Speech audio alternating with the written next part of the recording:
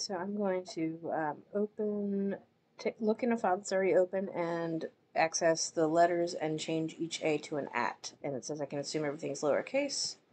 So here I am. I've already got the file open, checked if it failed. I'm ready to start reading.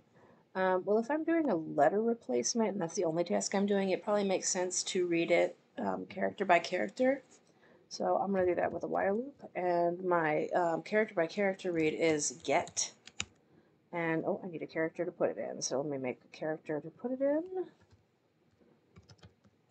And we will get into the C here. And then it's just a matter of a little if statement. So if C equals A, we will see out at.